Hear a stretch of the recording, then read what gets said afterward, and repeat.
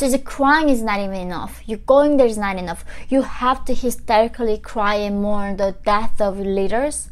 Otherwise, not only your life is not guaranteed, but your family, the 3 generations of your family also gonna be punished. North Korea's medical doctor salary is less than $1 for a month.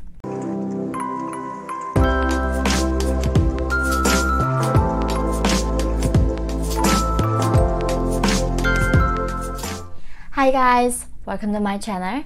My name is Yeonmi Park and I'm a North Korean defector human rights activist. In the past, I have been talking about how North Korea is a complete different planet than the free countries that we are living in right now. And therefore, in this video today, I'm going to talk about the regular things illegal in North Korea. The things that we take for granted, that we think normal things, how they are banned, and how North Korean people are facing execution and imprisonment for the things that we do here. So number one is sarcasm. So sarcasm is banned in North Korea.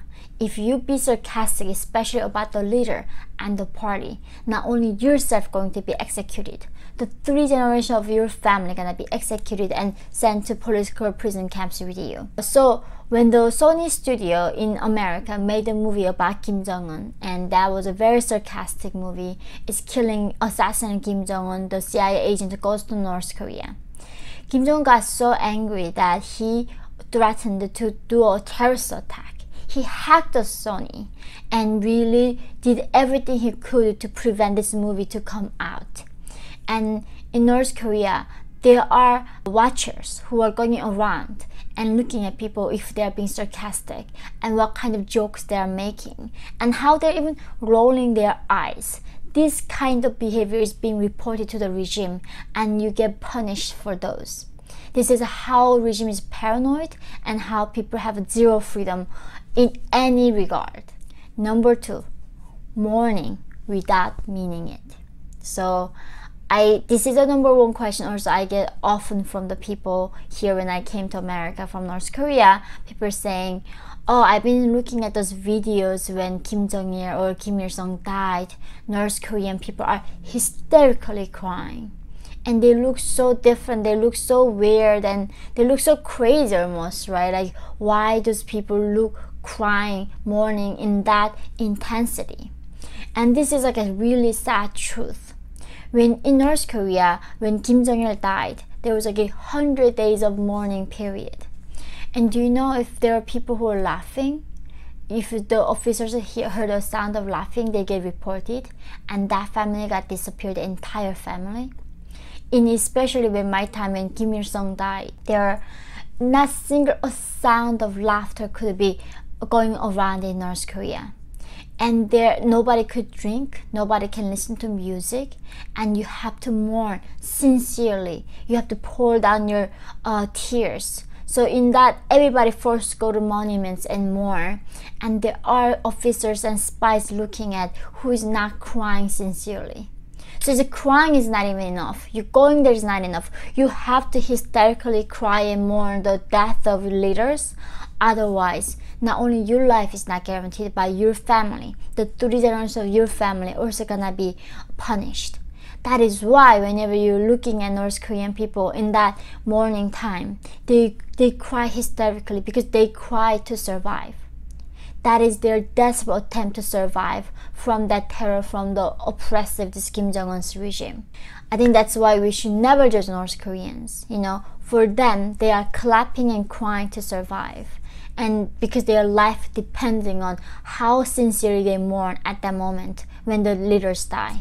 Number 3, jeans are banned.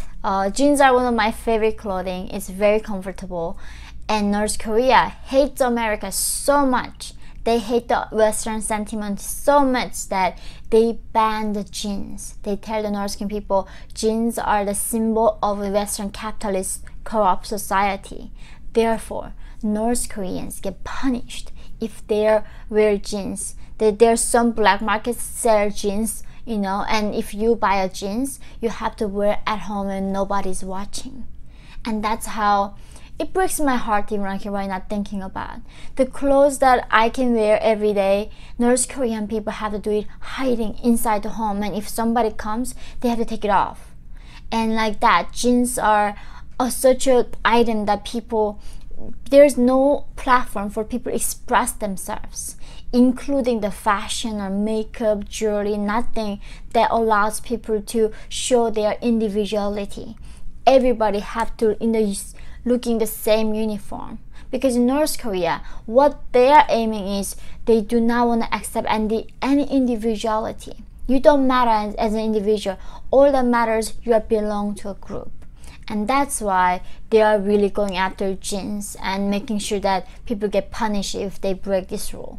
Number 4, this is something I've been talking about, watching foreign films, but more shockingly, even singing foreign music, you get actually punished for that.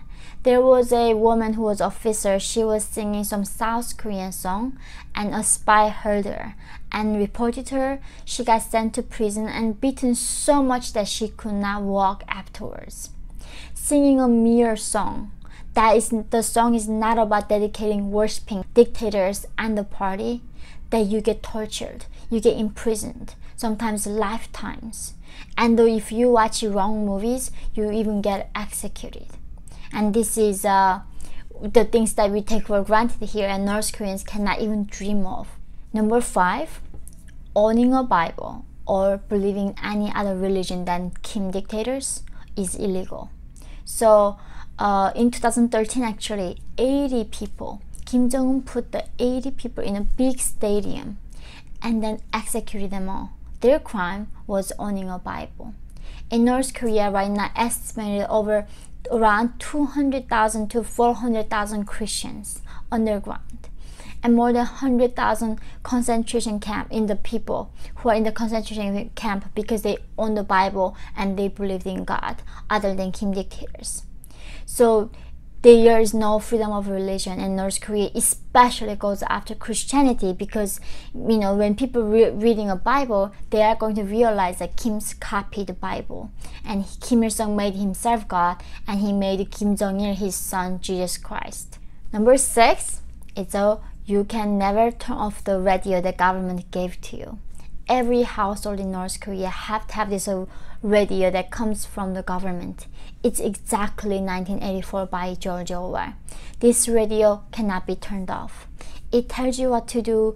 It bombards you with the government propaganda. Thankfully, we don't have 24 hours electricity, so this thing goes off. But the electricity comes on. The first thing goes off is this radio that tells you about the verses of the Kim said, and how brainwashing people, how they have to become the better revolutionary, how we have to sincerely hate our sworn enemies, that is like American bastards.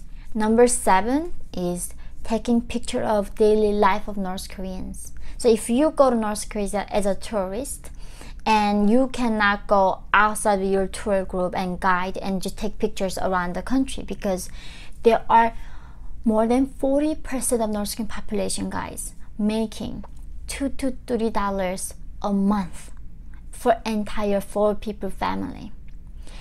It's guilty. Like the water that I'm drinking right now, one bottle is like $2 to $3, guys. And North Korean 4 people family, entire that like 120 hours working hour a week, they make $2 to $3. North Korea's medical doctor salary is less than $1 for a month. In this poverty that you cannot even fathom how poor that life would be if you have to live off $2 to $3 with 4 people in the family. Because of that, North Korean regime is desperately trying to control that information, and that is why no tourists can go to North Korea without guides, and they cannot just go take pictures around, because Kim Jong-un his life depending on it, hiding this brutality that is happening inside North Korea. The last one is travel is illegal for North Korean people. Leaving a country is a treason for North Korean people. That is why when North Koreans escape, we are defectors, we are not refugees. North Korea made it illegal for people to travel around, even within North Korea. You have no even freedom to go next town without government permit. And that's how government strictly controls everybody in the town. I really hope that today's video helped you to understand what it looks like when individuals lose their freedom to bad, horrible government, and how much we have in this freedom and how much we have things we are taking for granted. So thank you guys for watching this video. Please make sure that hit that like button and share this video to anybody you know, so world really knows what life looks like under North Korea's oppression. And I wish you happy holidays and looking forward to seeing you in the next video. Thank you guys.